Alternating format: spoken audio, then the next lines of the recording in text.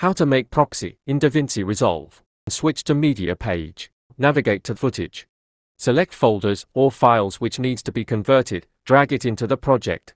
Now select all the files in the project. Open File menu, Media Management, and switch to Transcode tab. Browse, and choose where you want to save the proxy files.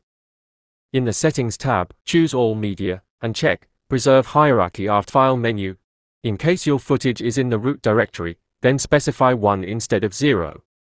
Switch to the Video tab. Select Video Format as QuickTime. Keep codec as H.264 in PC, and ProRes for 2.2 proxy in a Mac. Choose between a 1080p or a 720p proxy. Switch to the Audio tab, and choose Render Same as Source Channels of Audio.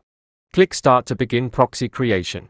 You will find the proxy files, with same folder structure, as your original files. Make your video editing experience super with Davinci Resolve.